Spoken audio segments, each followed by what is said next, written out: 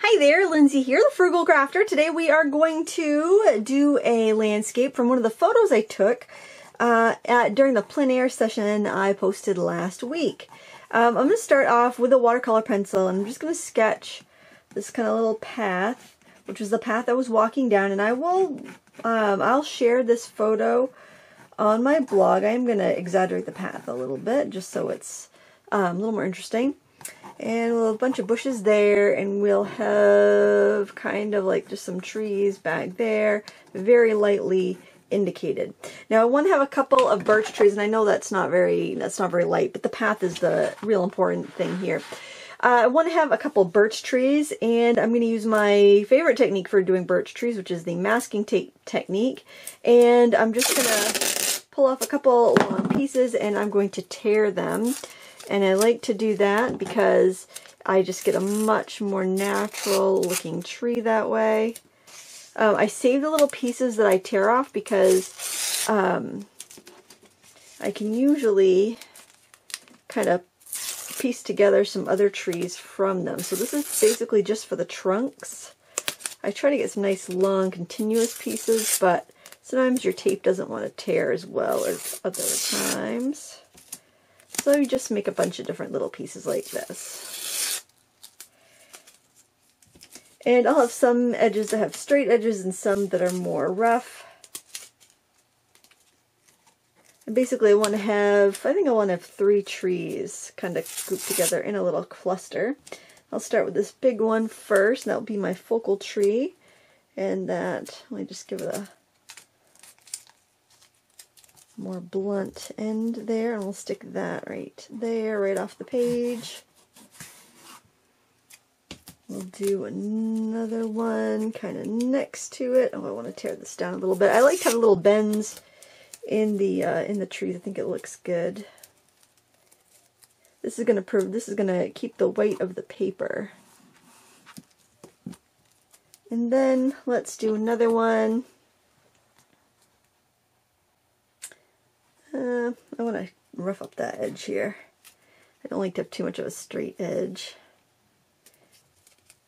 Actually, I'm wondering how well that's going to stick. Maybe I'll build it with a couple different pieces of tape.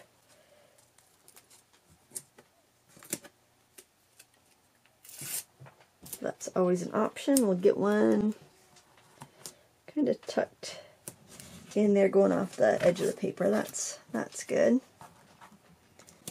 Curve up and go around a bit.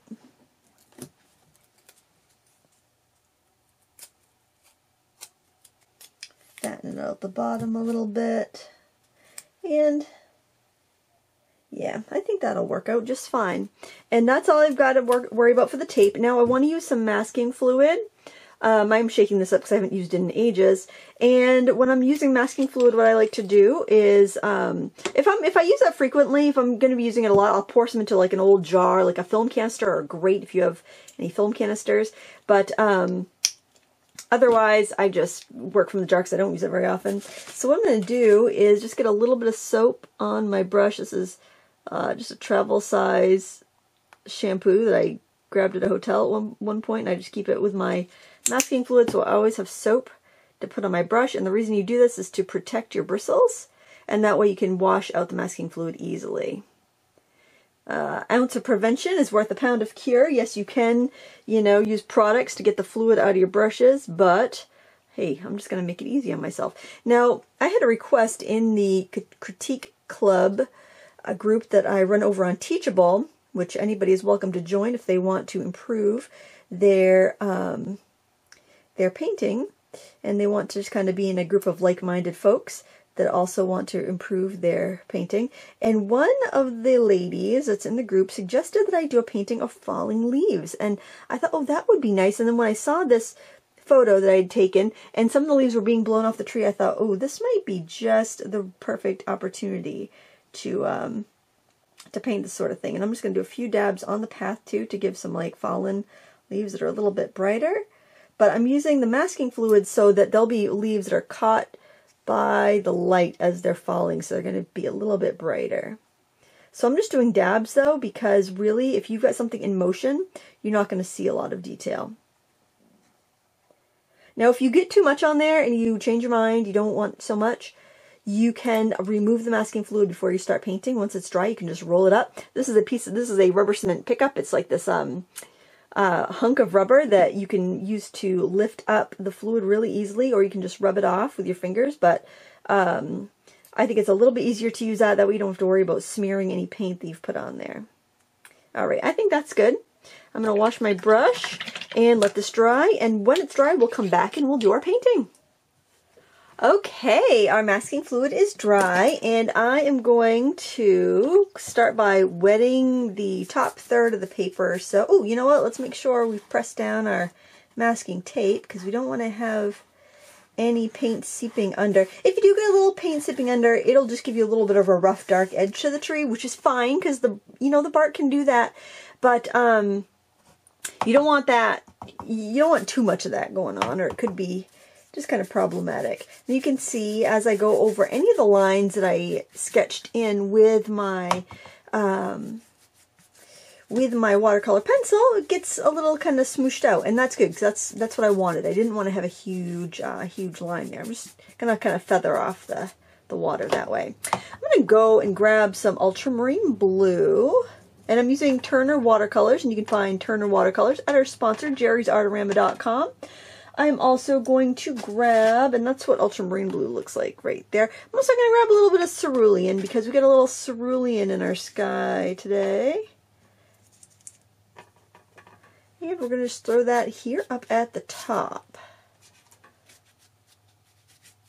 And usually you have a little bit more ultramarine happening at the top, and it kind of gets a little bit greener, a little more ceruleanish as you work down. So I'm going to kind of transition a little bit there. And I'm just going to pull that down, just kind of feather it off, let it fade off into the tree area. It's not going to bother anything. I do like to make sure I have enough color in here, and I'm feeling like this might be a little bit too muted, because I want to put some trees in. I want to put some clouds in. We're going to put some trees in too, but first, let's have some clouds in there. I'm just debating whether I want a little bit more blue at the top. I think that's good. You could go bluer if you wanted to, but that's in line with what the photo's doing. And I'm going to grab a paper towel, dry paper towel here, and I'm just going to lift off a few clouds. Puffy cumulus clouds. Don't have any shading on these, just big white fluffy clouds.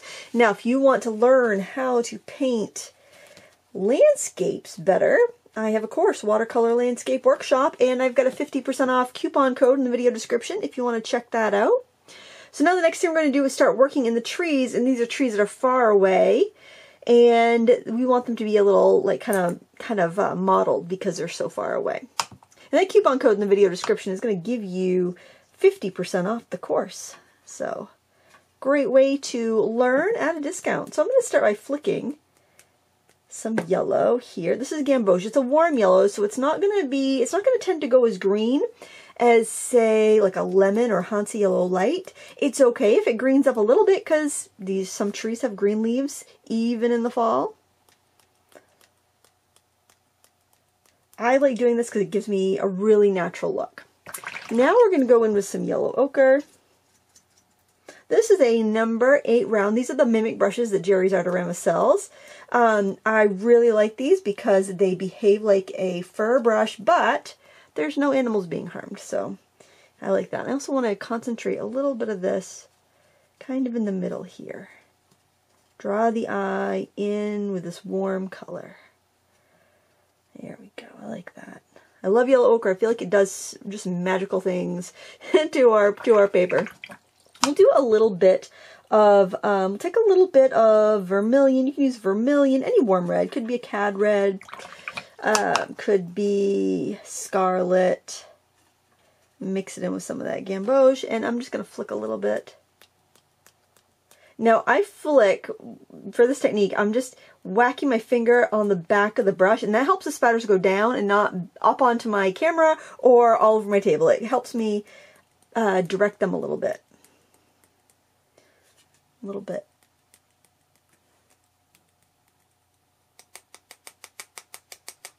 You can be a little more aggressive with it if you want, but if you're tapping down like that, your spatters should fall down.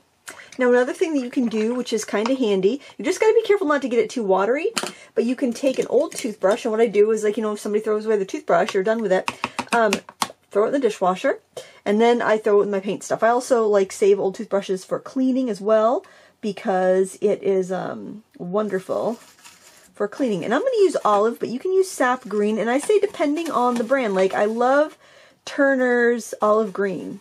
It's much more natural looking than their sap green. Their sap green is very bright, kind of like Winsor & Newton's sap green. So I like their olive green. I like the Sennelier's olive green. I like Winsor & Newton's olive green, because in those companies, their sap green is so vibrant that it's almost a little unnatural. But sap green, you know, if you're using M. Graham, go for the sap green. If you're using Daniel Smith, go for the sap green. And, you know, once you find a color that works for you, stick to it. That's how you develop your own palette. Now, the thing I love about this technique is that I do not have to worry about my leaves or my birch branches, my birch trunks, because they are covered. They're protected, which is really, really nice. Yeah, I like those colors I have going on there. I feel like I want a little bit of darkness back there. So what I'm going to do is I'm going to take some more of that green. Same olive green. I'm going to take some of the red. Now just be careful. Try not to get too much water when you're doing this. I'm just going to grab some of that red. And you can see it's getting a little watery. I'm going to grab a little ultramarine blue. A little more green. I'll just wipe off my pans when I'm done. I don't want to take any more water in than I have to. And I'm going to kind of spray right down here at the bottoms. Give it a little shadow. Right in there. I also want a little more blue. I'm going to go grab a little more ultramarine blue to add in there. Give us some distant foliage. Alright, that's a neat mix. I think I'll want to keep some of that on my palette to use in a little bit. Okay, I want to get this path taken care of right off the bat. You can use any large brush. I think I'll go with a flat. And I'm going to grab some, you can do burnt umber or burnt sienna. I think I'll grab the burnt sienna. And I'm just going to kind of throw in this little path here.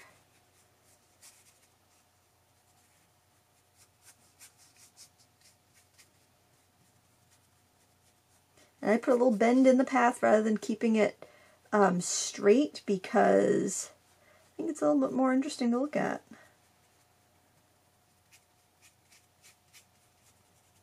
And let's grab a little yellow ochre. Clean my brush. Add a little more water. That's a little strong. Yellow ochre can be pretty strong. Oh, the paper I'm working on is Arches Rough. So if you see my brush skipping a little bit, it's not that my brush is too dry, it's just the rough paper is grabbing that texture.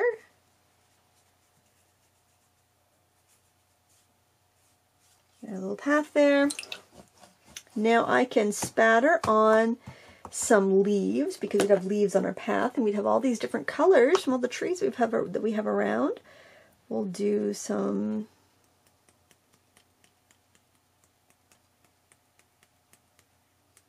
I'll put a little bit more of that up in the sky too. Now I will need to wipe down my mat here when I'm done. That's okay. We'll do some green.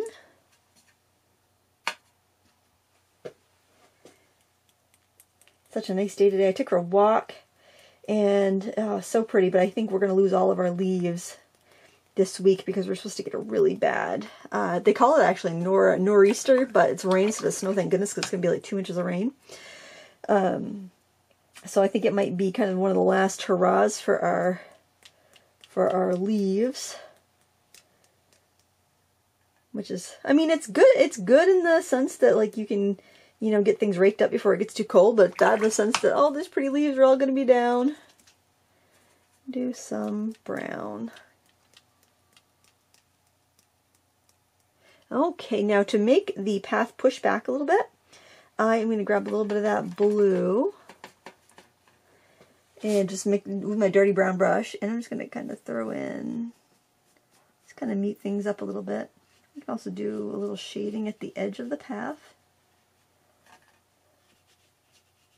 with the blue. And it's a blue mix. It's a muddy blue mix. I took the blue on my brown brush. All right, so now I want to throw in some foliage that's going on, happening around my path. So I'm just going to grab the olive green, and of course sap green if that's what you're using. Use whatever green you've already been using.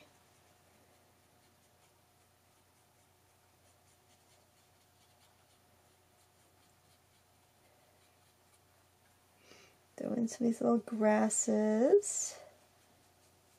Dragging it through some wet paint too, that's fine. Now, since we have this puddly paint here, and we know we want some little grasses at the edge of our path, what you can do is take, if you have a brush that has an aquarelle end, like this one does, a lot of your, those would be like your brushes with plastic handles. The Mimics have wooden handles, but you'll have some brushes with plastic handles, and you can go in, you can just kind of scrape in some little grasses around the path. Or you can use a piece of cut up credit card. Try not to scrape off your masking fluid though. I don't think it will scrape off too easily, but you know, it could happen, so just kind of be careful of that. All right, now I'm going to tip my board up a little bit because I'm getting some wicked glare because of how wet that area is, so hopefully that's going to help. And then here I'm going to go with a little bit more of a yellow, a yellowier green. I'm actually going to take some of that cerulean blue, because that's more of a green undertone, and I'm going to grab some of the gamboge. We'll see what we get with that. Probably won't be a super green, but it's a little bit springier, a little bit lighter. And I'm going to throw some of that in here.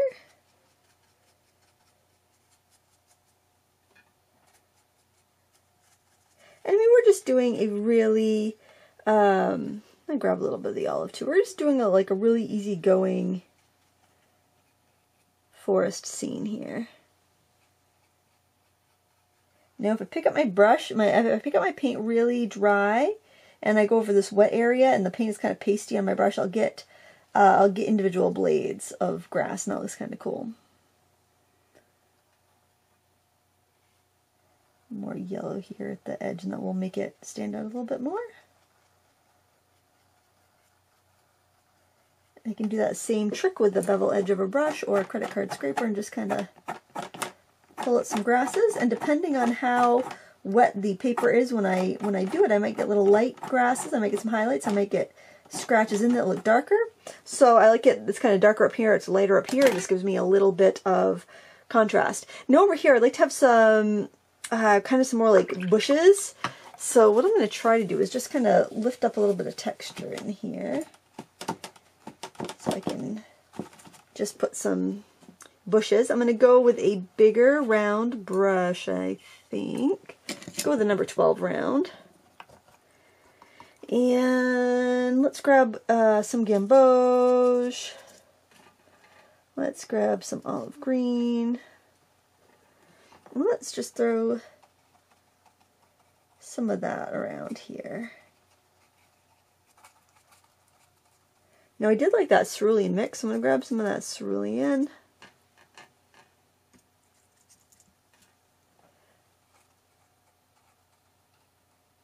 It can help just define the space a little bit.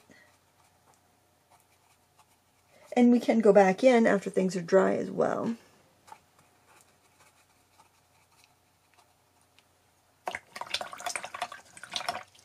Now I want something a little bit brighter with the olive. The cerulean, let's see what that looks like. Oh, that's a pretty color. Let's do a little bit of that.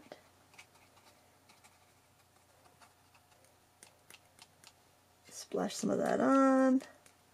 And now let's add some, oops, that's not the same yellow I was using. Let's use some of the same yellow. You could go with a lemon yellow, but I haven't used it anywhere else, so I really don't want to put that in at this point. So we got the yellow, and go back in with the cerulean there.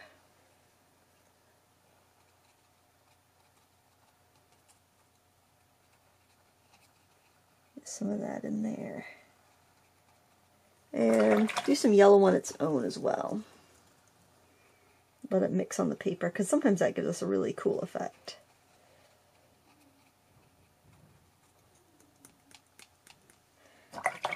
Okay, now what I'm going to do is, again, go back in with this brush and just give us a few little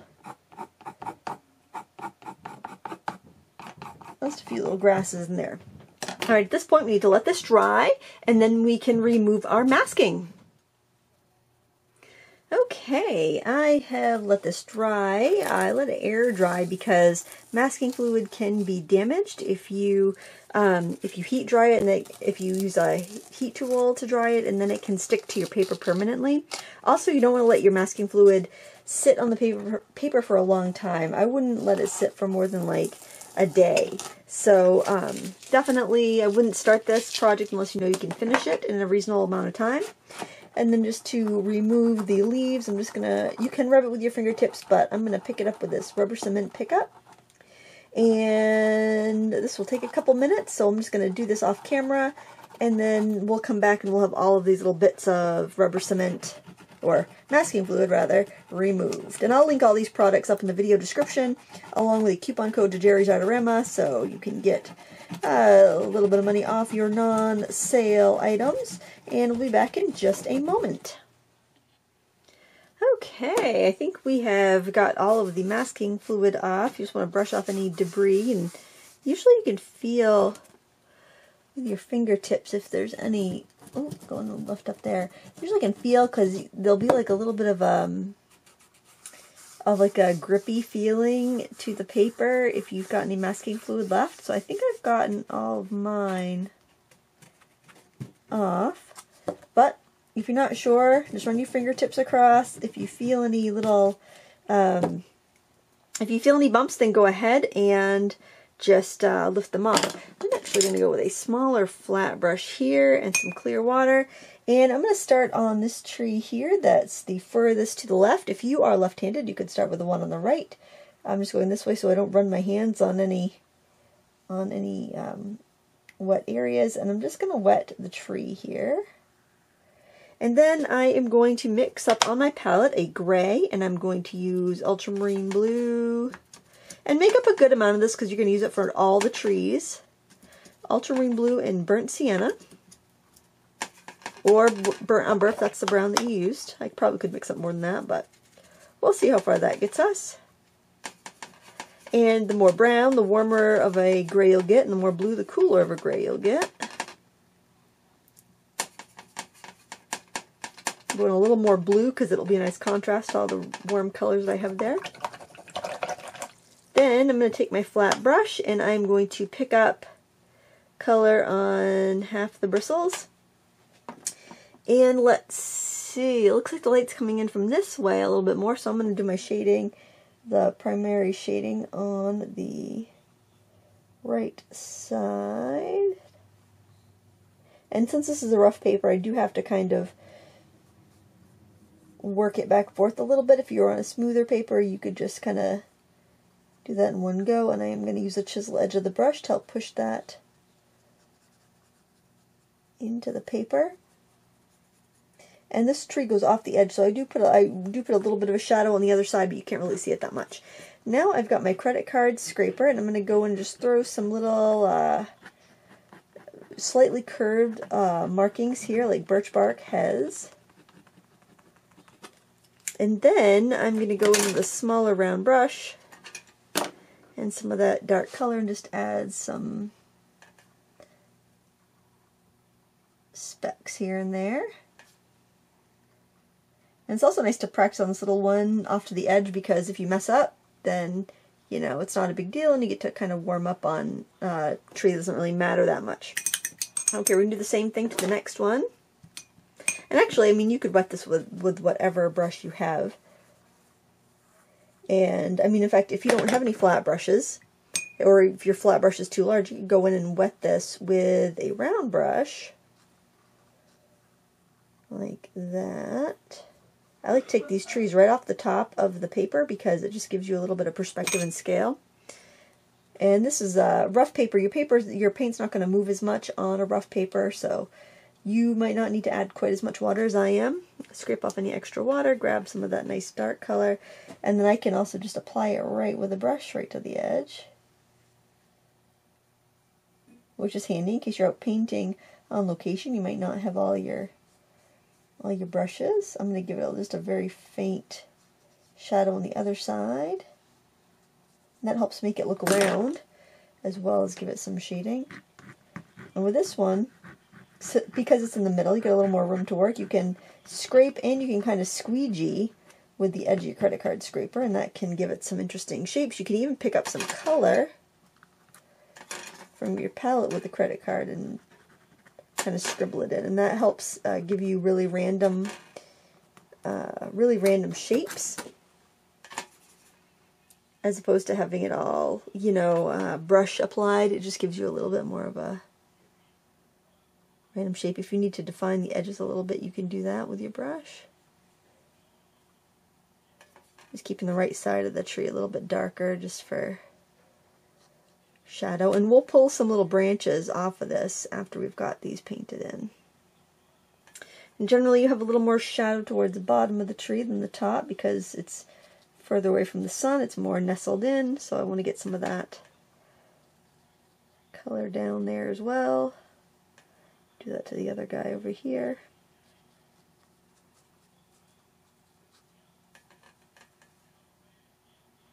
And this brush loves to skip on this paper because it's so rough, and that's alright because it adds to the overall feel of the trees. And we'll do this last one either way, wet it with a round brush or a flat, or, I mean, oops, I got on the outskirts of that tree. If you have a smoother paper, you can do this all in one stroke, called side loading, and that works out really well too. And I go over tree techniques a lot more in my watercolor landscape workshop course, so if you want more information on that, you want more training on that, you can find that there and save 50% off this month. Alright, gonna add, oh, maybe I have just enough. For the shading anyway. So in watercolor, there's so many different ways to get the effect you're after. Some techniques will work better for you, some won't. You can really make it individualized. Do our scraping. Now you could use the end of a brush too. I find that I get finer lines with the credit card though, because it's a skinnier, I can get a skinnier edge, a sharper edge to dig with. You can use whatever is convenient for you. I'm going to mix up just a little bit more of that dark. I will need some more for branches later as well, but mix a little bit of that up here.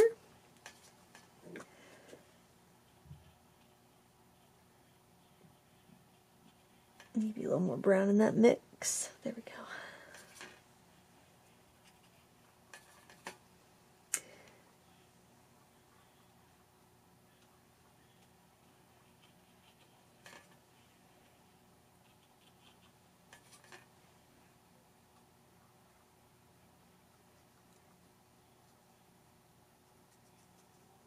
Alright, that's good enough.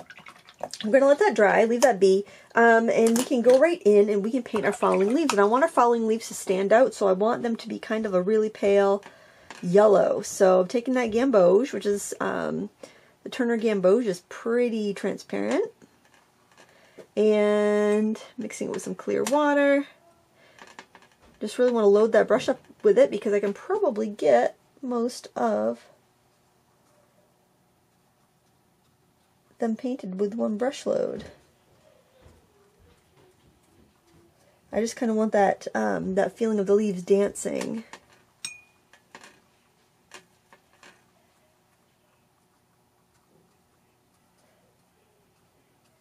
This is not a super realistic painting. Very impressionistic. And keeping all these leaves yellow because I think they stand out a little bit more against the ground. And then I can also do a spattering on of that color. which you don't have to do if you don't want to.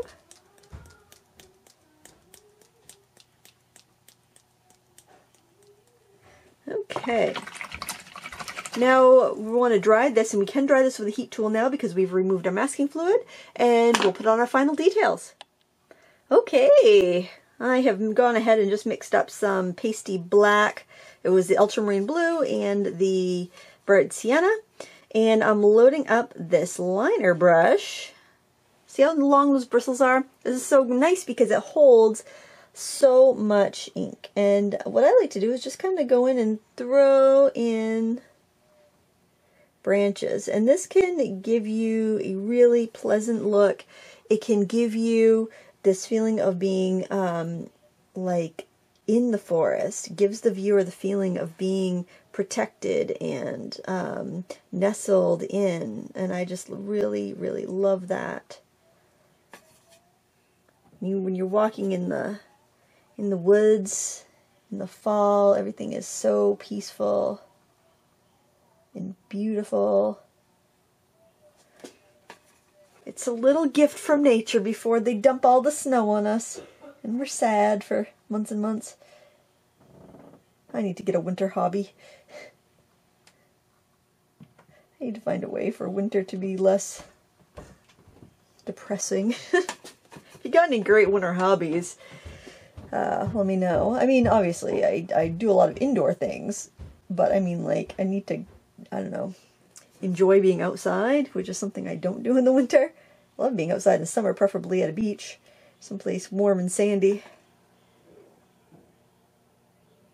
But I've never been a fan of being outside in the cold. You can go in and throw any little marks. I apologize if you can hear that noise in the background. It is the water pump. OG fans of the Frugal Crafter know all about my water pump woes. I typically like to do my watercoloring upstairs in my office, but we are going to be undergoing a renovation, and everything's has to come out of there, and it's another reason I'm bummed about the winter. It's so darn cold down here. I'm like, I've got 2 sweatshirts on, and it's only October. Yeah, a rough winter. Sometimes I'll look, and if I see a dark spot on the tree, I will use that as a guide to where I want to put my branches. I have way more branches than I have at my reference photo, but I like them. You don't have to put so many, though. It's up to you.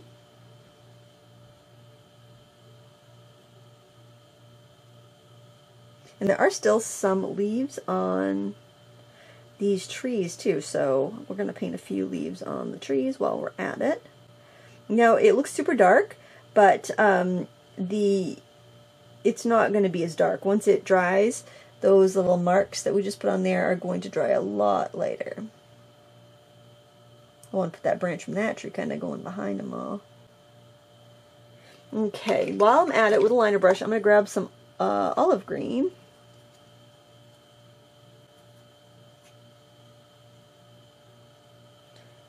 Let's smidge of more water in there, so a little yellow to that. There we go. Okay, I think I'm going to throw in just a few little grasses. Now, even though liner brush holds lots of water, it still has a hard time moving on the rough paper. And I'm going to grab that flat brush, grab some of that dark gray, add it to some of the brown on my palette. Just kind of, I like to use the colors I've already been using. Now I do want to go around any leaves that I see though, because I don't want to lose those nice bright leaves. So if I do come across a leaf, because that's falling, I just want to go around it. But I want my lines to kind of continue as if the leaf isn't there, as if we had like painted it and there was still masking fluid there. And get some shadows, just some little darkness in the path. You can't paint every detail or you lose a lot of the feeling of being there. I'm dragging in some of this dark color around the edges too, because that's going to help frame it and give it a little bit of a vignette feeling. It's a nice warmer color that I have down here. It's got a little red in it. That's going to draw the eye forward a little bit and still help us make our frame.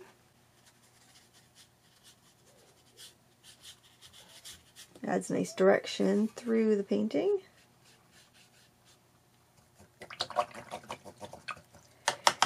Okay, so for the tree, we've got little orange leaves on this birch tree. And I'm just going to go grab this number 8 round. I'm going to mix up some orange. I got to clean a little spot though, because look at that. I have you filled up that whole area of my palette. Wipe out a little bit here. This is just I just got a plain regular old palette, 48 pan palette. And then I put a combination of, it holds 48 half pans. I put a combination of full and half pans. And that's how I have my Turner watercolors. I did have them in loose half pans with magnets on the bottom, but they just moved around a little too much for my liking. I prefer this method, but you do whatever you like. So I got this nice bright orange, gamboge, and a little bit of that. Always reusing the colors that we've already used. And I'm just gonna dab. I'm gonna dab anywhere around these little branches here. Now if we're using cadmium colors, that would actually work really well because cadmiums will are a little bit opaque, so even if you have stuff kind of behind them, they'll still show up well.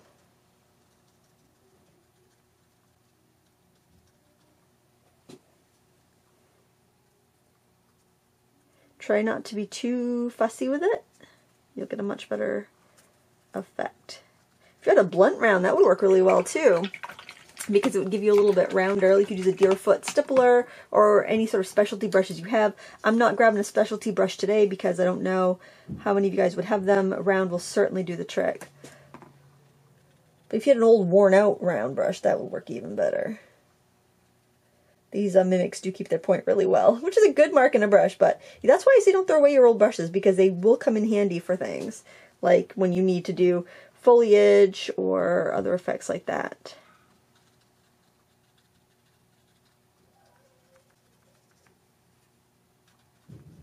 Alright, I want to show you another trick here before we go, and that would be sponging. And what I'm going to do is just grab a sponge here. I keep all these interesting little tools which I talk about in my workshop. I have rubber bands bundled together. I have a variety of different little sponges. And I'm going to do a little sponging, and that will give me a really natural look. I'm going to need to get a little more paint though. And what I think I'll do, you got to wet your sponge before you use it.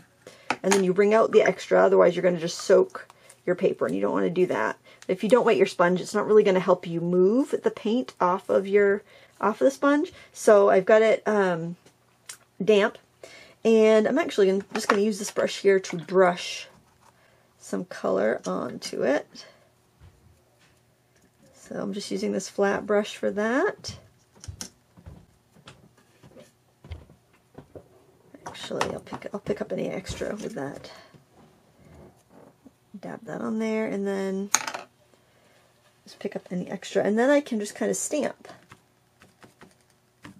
And this is going to fill in a lot of those little leaves I don't feel like painting all on there. And it will help me get that little frame effect up here or on the top. So it's kind of like you're nestled. You're walking through this, lovely little slice of heaven here, and you're being protected by all those beautiful leaves. Let's get a little bit more orange going on here and do a little bit more. I like that. Oh, I love it. I love seeing the paint just kind of hit a little bit of paper that's got a little bit of wetness to it, and then it just like blooms and blossoms. So pretty. All right. Oh, I want to taper that. It got too much solid area there, so what I'm going to do is taper. I do want to kind of like tap it right off to the edge. I like that idea of the blossoming. I'm going to do a little bit more flicking of yellow. A little flicking of red. Hopefully it's not going on my camera. And then if I want to add any details, I can do that. You could also go in with paint pens if you wanted to. In fact, I'm going to show you something here. I have a variety of paint pens. They are very handy if you like to do highlights or anything like that. I think I will use a little bit because you still do get some springy greens this time of year. Oops, I haven't started that one. Of course, I picked the one pen that out of like 100 here that I have not started. Here we go. And I can just throw in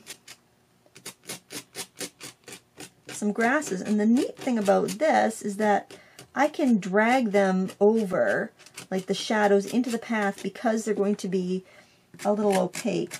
And this is this one here is Micador, very similar to the extra fine Posca pens. They have a plastic nib, these extra fine ones, so I'm not going to hurt them by going on top of this rough paper.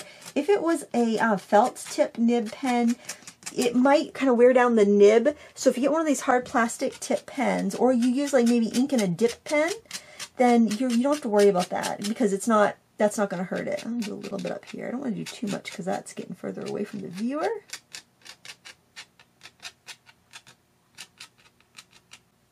And sometimes what I'll do is if I'm getting further away from the viewer, I'll just do a little smudgy with my finger.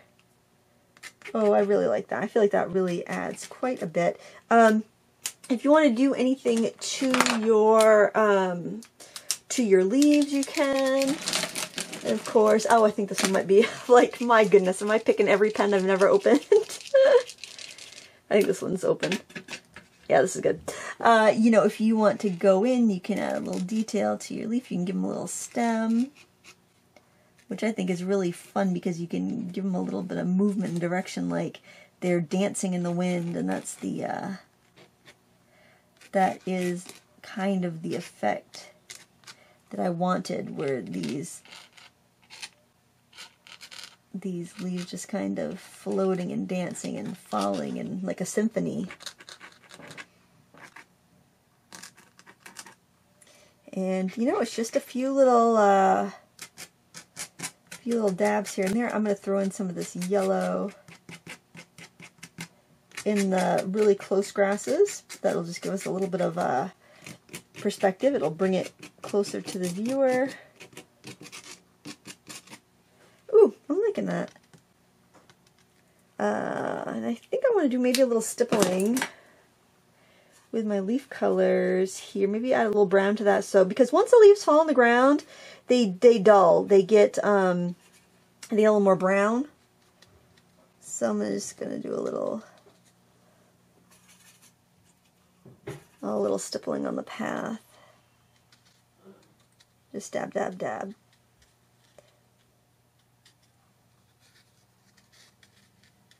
And actually, we could do that with our toothbrush. That would work out really well. Oh my gosh, this video is going to be so long, guys. I hope you like it. I'm trying to stop apologizing for the length of my videos, but it's a hard habit to break. So I'm just going to give us a little bit of something, something there. Oh, I think that's nice.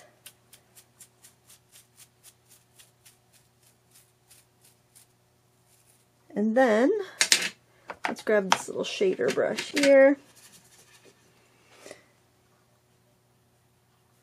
Add any little shadows in that we want.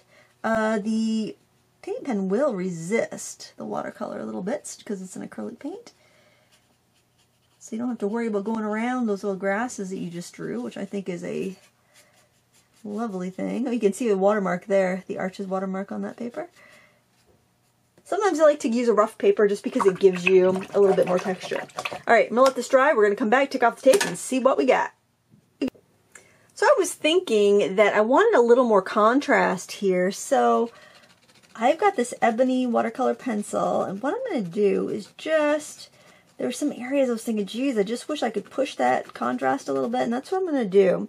So in there, I'm also going to go in around the base of this tree. Now it's up to you whether you want to add water to this or not. I mean, like, you could do this with regular colored pencils, but I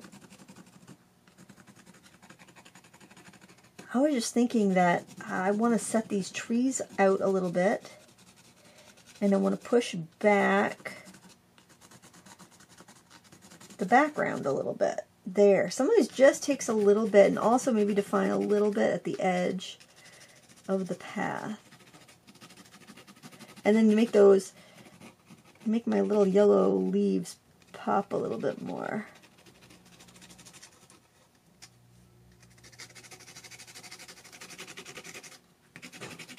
And just a little bit down here for framing. I like to, if I'm going to add a whole new thing, a whole new color, a whole new media like I am here, I want to do it in a few places so it doesn't, so it's not out of left field. And I don't have to add water to every spot either, because like in these bushes here, I like how I can see some white where my paint didn't like where it skipped over the tooth of the paper.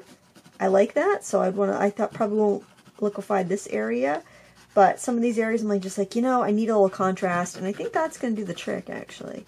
I want it to like look kind of inviting and mysterious. Can it be mysterious and inviting? I think so. And then just gently with, oops, is there color on that?